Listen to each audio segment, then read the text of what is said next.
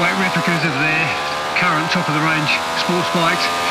Think of the 916 and the 748, or more recently the 1299 and the 959.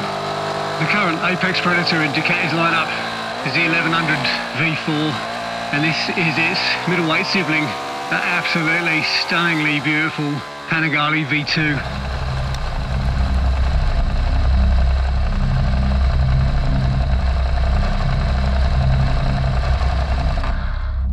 Although this bike is based heavily on the 959, it's not just that bike with the body kit. It breathes a bit better. It's got an extra injector per cylinder, which help it make about 5 more horsepower and a couple more Newton meters. But the really significant change to this is that it's now got the IMU and the electronics package from the V4, which takes it to a whole new level.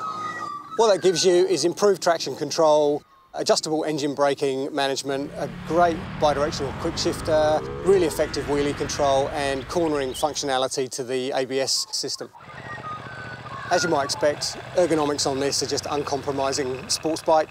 I have to scrunch myself up into a little ball to even get on this thing, and if I'm riding on tiptoe, the foot pegs are so high I've literally got no bend left in my knee. It's really head down, bum up, lots and lots of weight on your wrist, so it's a bit of a trial in town. Motorways actually are a bit more bearable because you get a bit of wind blast to take some of that weight off you, and actually the seat's surprisingly comfortable. You'll never see a review of a Panigale that doesn't talk about how much heat comes off that rear header, which is right there between your legs.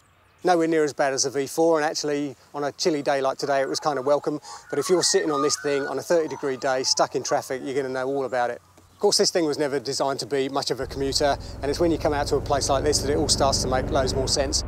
The amount of power this makes on the road is just about perfect, way less intimidating than the 215 horsepower that the V4 makes. And although, you know, this is still a 155 horsepower motorcycle, so it's not slow, you just get to use more of it more of the time. Handling is just absolutely superb. You can lean it over forever. There's tons and tons of grip from the tyres.